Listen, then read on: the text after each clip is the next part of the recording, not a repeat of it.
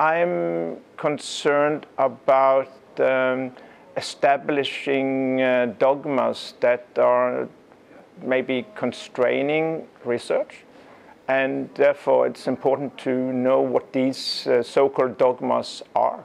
Mm. And are there any dogmas that you find particularly challenging? No, I don't think so. And of course, who defines a dogma? Is that the society itself, or is that the authorities, or is that the leaders in a university? And I guess that is what we're going to discuss, since we have all these leaders amongst us in this conference. Mm. Yeah, you're going to discuss with both researchers and leaders, and you've been both a leader and a researcher. What do you think are the biggest challenges for a leader when it comes to academic freedom?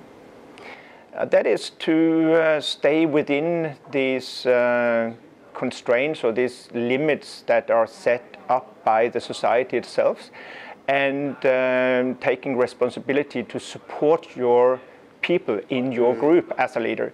So that is the dilemma, or the challenge a leader will always have to face, and that is to go beyond your own ideas and thoughts sometimes when your people are pursuing something that is within the boundaries, but still maybe outside your views.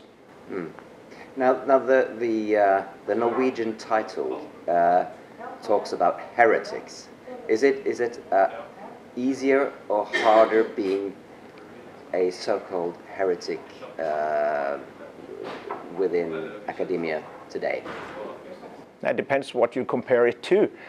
If you go back to the Middle Ages, it was certainly very hard to be a heretic. So it's just that the call it dogmas or call it the rules or regulations are changing all the time. So I don't think it's harder now than before. It's just changing, and we need to discuss where are these so-called dogmas. Are there any dogmas? Should we accept that? That is what I like to hear from this discussion and this debate. Mm. Are you looking forward to it?